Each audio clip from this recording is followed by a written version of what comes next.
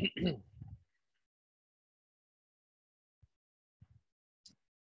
evening, guys. Good evening, teacher. Teacher. Hello, guys. How are you doing today? Guys, Teacher. Fine, teacher. With more rain. yes, it's raining, so I don't know if you guys can hear me fine because it's raining here. So there may be some background noise, maybe. I don't know if you guys can hear me fine. No sé si me pueden Yes, escuchar bien, teacher. guys. Porque Yes, parece- teacher. Yes, teacher. I hear you fine. Okay, awesome. Thank you, guys. Yes. I was just a little concerned about that because it's raining really hard. So I didn't want it to have like a bad connection with you guys. That's good. All right. Well, thank you guys for being here again. I really appreciate all of you. Thank you for coming one more time. So, okay.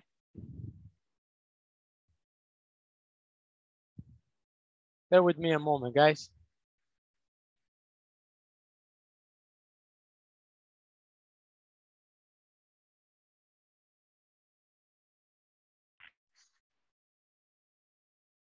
There we go.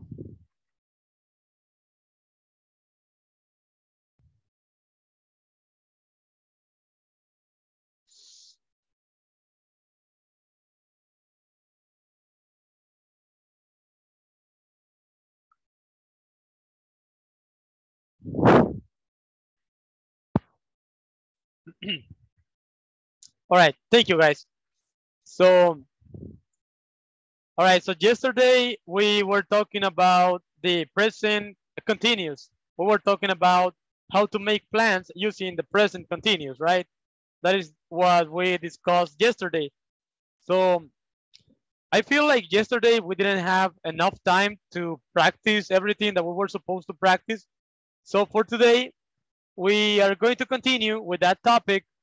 I'm going to show you the different type of sentences that we can make, and also we are going to practice again. Okay, so that is what we're going to do today, guys. So I can see that you guys, you look really good today, because yesterday it seemed like you guys didn't want to, like, you didn't have like too much energy, but today I can see that you guys are doing really good. So how is your day going today, guys?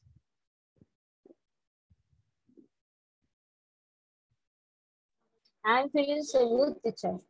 ¿Cómo? So we start. I'm feeling so good, so they start the practice. Excellent. Yesterday I am sick, but now I'm here. I remember that, Anna. Yes, I remember that yesterday you look I'm so tired. quick. Yes. You look tired yesterday. It looks like you had to work really hard because Yes. you look like you didn't have too much energy. But today Yes. you're looking good. Yes, teacher. Great. Awesome. All right. So can somebody tell me what we talked about yesterday? Does anybody remember the information that we checked yesterday? Let's see if somebody can remember what we said yesterday, last night. Yesterday practice request and about tell and ask. Yes, that is correct. Yes, Nadia, thank you. So yesterday we talked about, well, we were talking about the present continuous. We practiced. There was a little conversation between two people, and we practiced that conversation.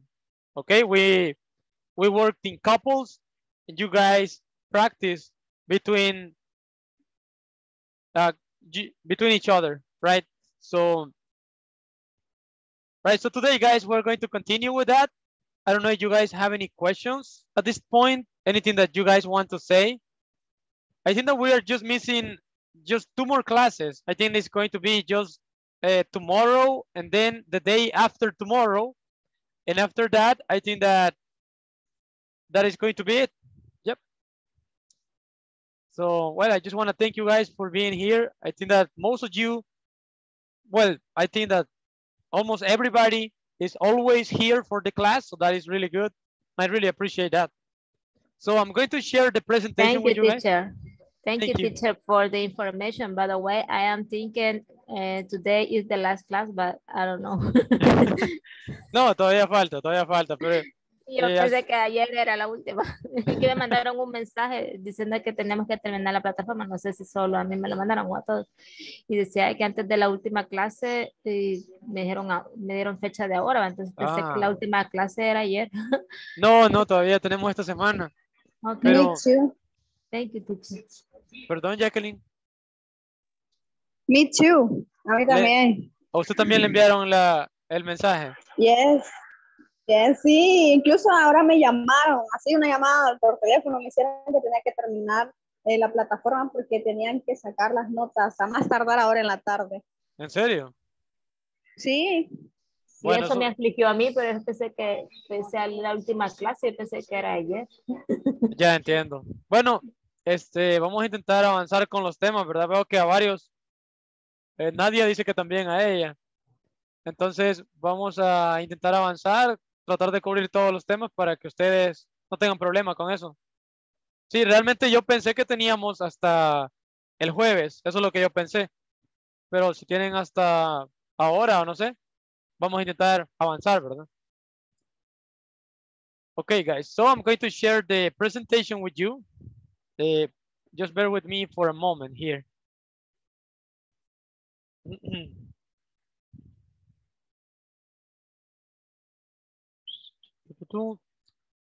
All right, so today, guys, we're going to continue with this. Yesterday, we were talking about the present continuous.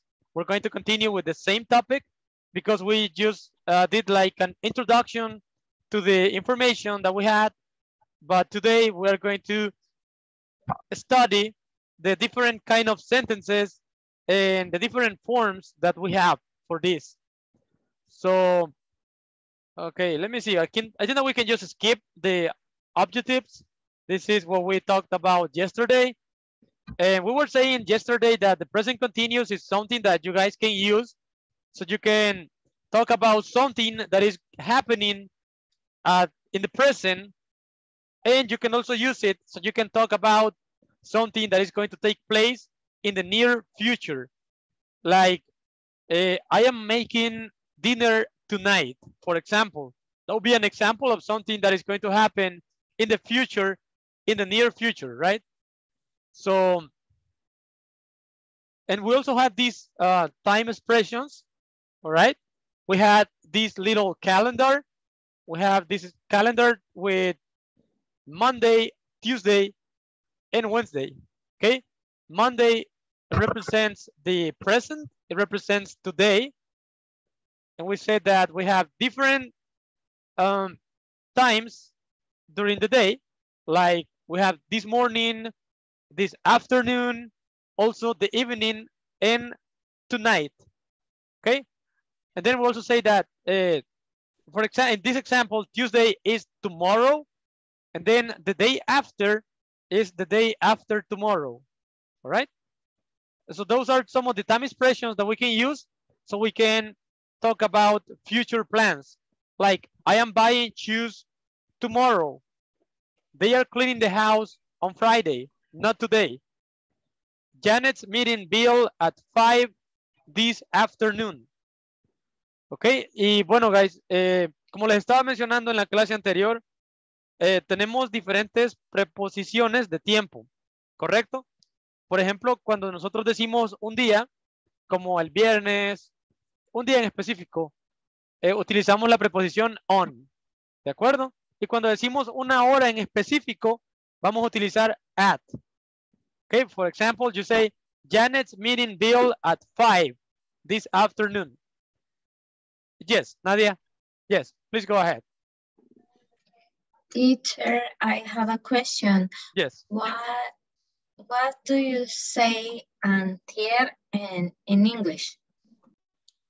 Antier, okay. Very good question. Yes.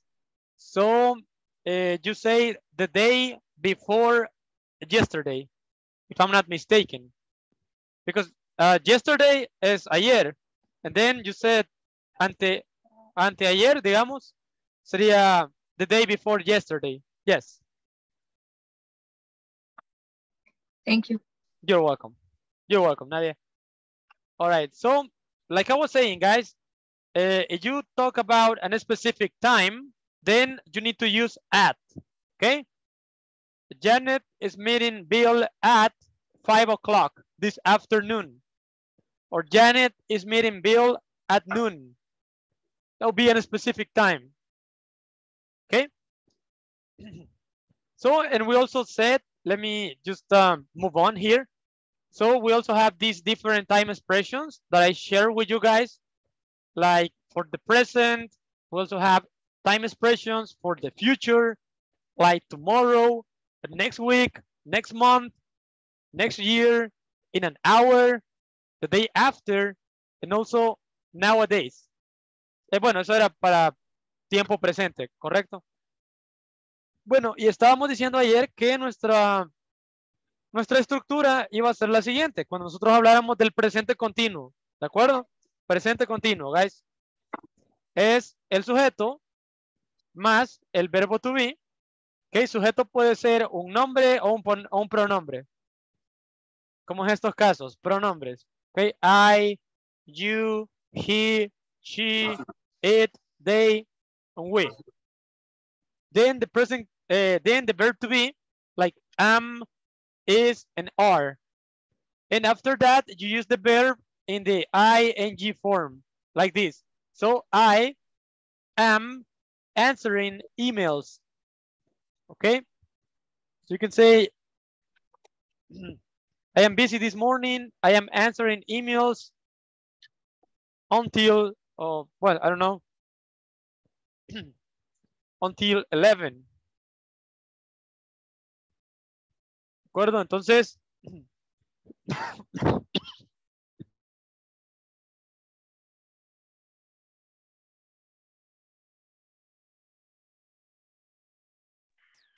sorry guys, I'm sorry about that.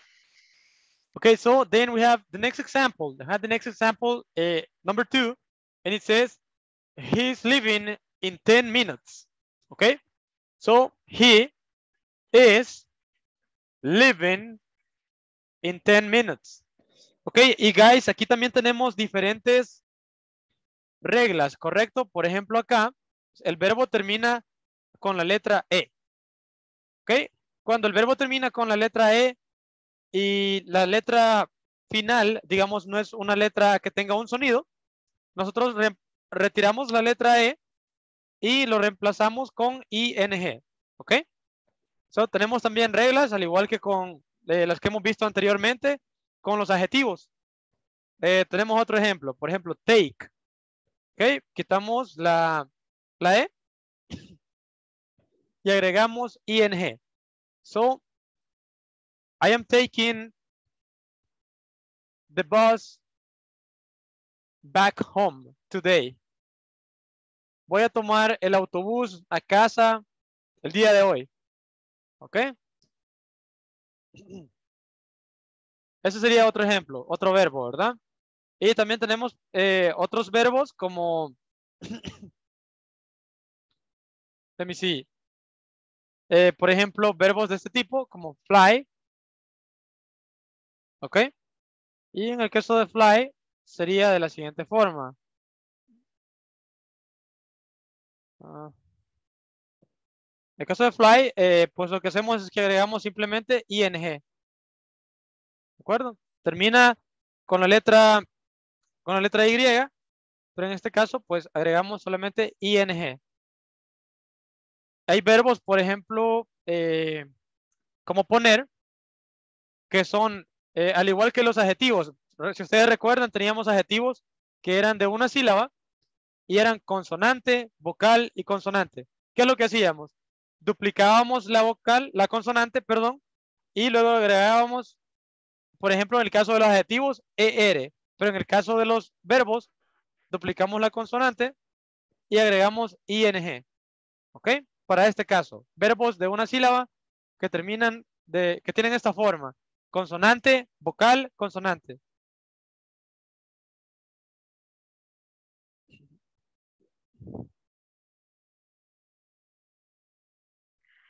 Entonces, esto es por mostrarles algunos ejemplos. Tenemos diferentes tipos de verbos y hay diferentes reglas, ¿de acuerdo? Pero para la mayoría solamente es el verbo y agregamos ing, como en el caso de it. Ok, en este caso ustedes ven, it es un verbo solamente de una sílaba, pero no es del tipo que acabamos de ver anteriormente, que es, perdón, ahí está. No es consonante, vocal, consonante, sino que es consonante, consonante, vocal. Entonces, solamente agregamos ing. ¿Ok? Y de esa forma, guys, esas serían como las reglas más básicas. ¿De acuerdo? No sé si tienen alguna pregunta, alguna duda, guys, con respecto a esto. Do you have any question, guys, about this? No questions.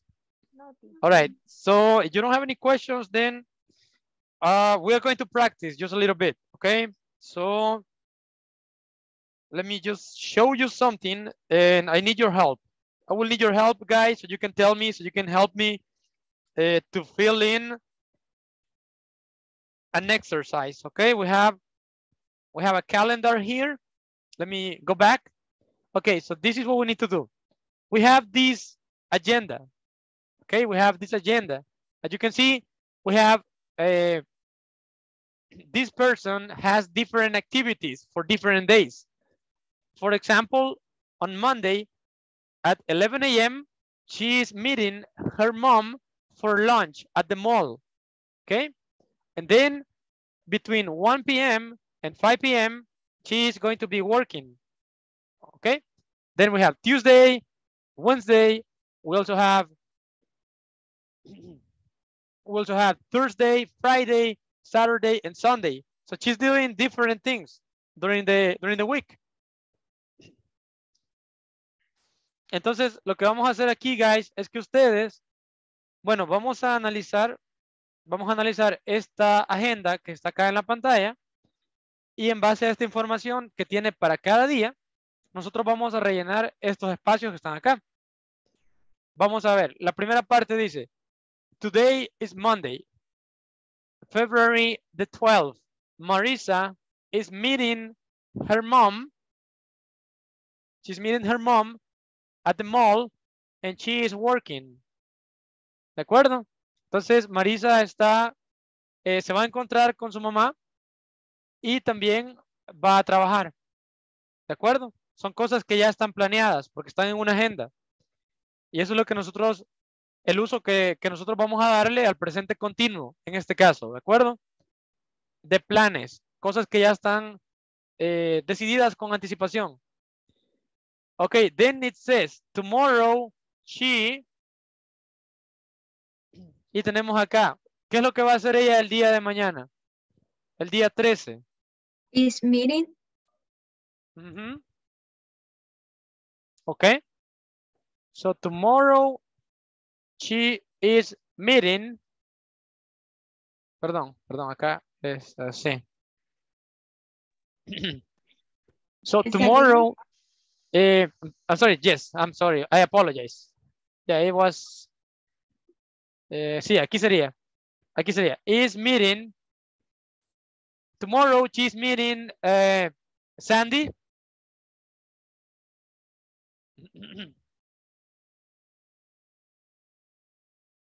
Okay, so tomorrow she's meeting Sandy and, no. Okay, let's go back. Work. As you can see, she works. Tomorrow she works. She's working. Yes, she is working. Yes, because if you can see the next part, it says, and at 5:30, she, and then we have meeting. Sandy. Is meeting.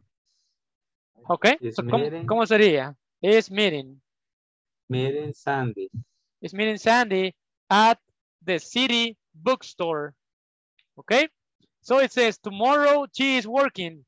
And at 5:30, she is meeting Sandy at the city bookstore. Okay, very good. Very good, guys. Then let's continue. It says, the day after tomorrow, she, okay, el She's siguiente día, working. She's the She's laundry. working. She's working. She's working. Working. Oh, it's just, she said she's working. Yes. Working.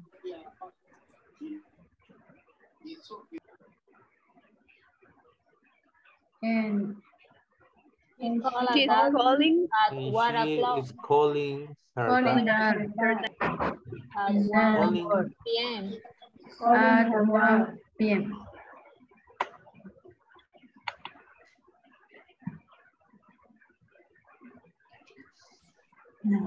okay. So then the day after tomorrow, she is working, and then, She is calling. She's calling her dad. ¿cómo? She's calling. Yes. Very good. Yes, she is calling Her dad. her dad. Yes.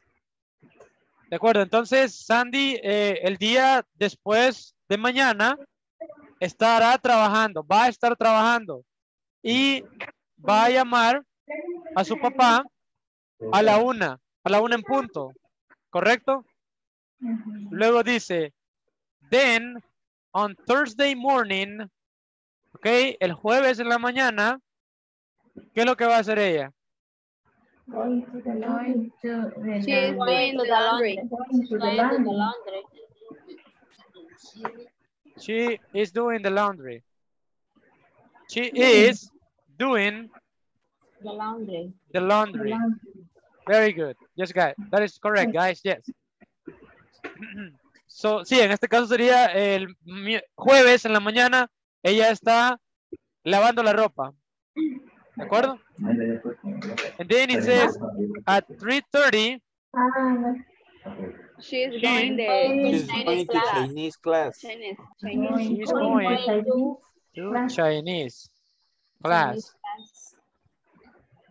Excellent, guys. Yes.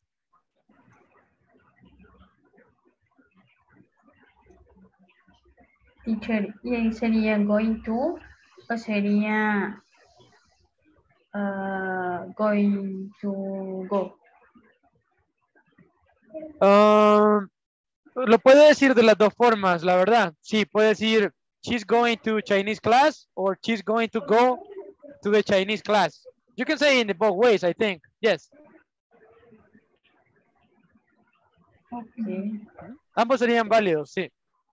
Ok, luego dice, and later, she, sorry? She's meeting to James. She is meeting James. James. Very good. No. Very good, guys. We are almost done, okay? We're just missing just a few more. All right, so the next one. Teacher, falta el is. Ah, excelente, muchas gracias. Sí, tiene razón. Falta Y she. hay que quitarle Sí. James porque dice her brother James. Solo sería is meeting. Muy bien, muchas gracias. Tiene razón. She is meeting her brother James at Rossini's restaurant. Muchas gracias. Sí, Y en tiene la razón. anterior, Ujú. teacher, no sé si en la anterior también. Oh, sí, tiene razón. Tiene razón. Perdón. Muchas gracias. Tiene razón. Acá tiene que llevar siempre el verbo to be. Correcto. Perdón ahí, guys, que se me había escapado. Muchas gracias por estar pendientes. Very good. Okay, then it says, on Friday, Marisa is, ¿verdad? Is, no tenemos que olvidarlo. No sean como yo. Marisa is working, right? She is working. De acuerdo, entonces el viernes Marisa va a estar trabajando de las 9 a las 12. From 9 to 12. Okay? And then it says, after work, She taken the She- bus to Colin House. she's taking The bus. Very good. Very good. She's taking the bus to Colin's house. Ella está tomando el autobús para casa de Colin. ¿De acuerdo? Tenemos acá un posesivo, un nombre posesivo. A la casa de Colin, ¿verdad? Okay, then it says, Colin and Marisa Making the dinner. Are making. are making. Correcto. Are making dinner together. Remember, guys, when you say, when you want to say like making food or making dinner, it's make. Okay, that is the verb that you guys need to use.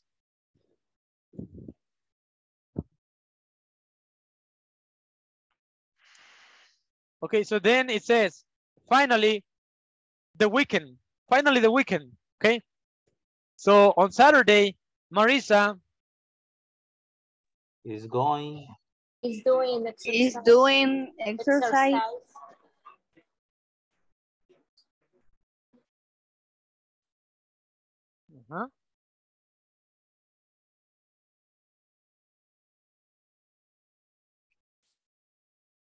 ¿De acuerdo? Entonces, Marisa is doing exercise. Correcto. Marisa is doing exercise in the park. ¿Ok? En el parque con Sara. Esa noche, ¿ok? A las 7, she is Going to the concert with the Scott. going to the concert. ¿De acuerdo? Ella va a ir al concierto With the Scott. con Scott. ¿De acuerdo? Yeah. Dice luego, on Sunday, she is Studying. studying. Yes. Así, ¿verdad? Le agregamos ing. Okay, guys? Is Studying. Yes, right. I'm sorry. She is studying. Okay, let me change it. Oh, just a moment, guys.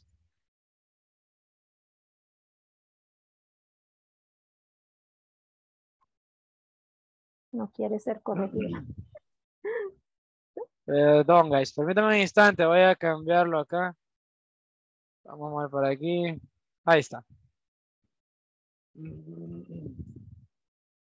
Vaya, she is studying, right? Okay, and then we're just missing just two more spaces. So then it says she, Studying. and then let's see. Yes, she's Cleaning. Oh, okay. In this case, here we need to say she is doing. Ella estará haciendo, ella va a hacer dos cosas importantes. Primero dice she is Studying. studying. For She's the studying driving for her driving test. test. And Okay. she Ella está is estudiando cleaning. para su prueba de conducir. And after, y She después, clean the kitchen. she is cleaning the She's kitchen. cleaning. Mhm. Oh, perdón, acá es, ¿verdad? She's cleaning.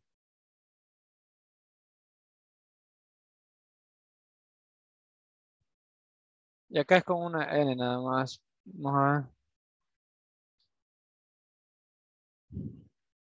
De acuerdo, entonces ahí estaría completado, guys. Eso sería muy bien. Oh, man.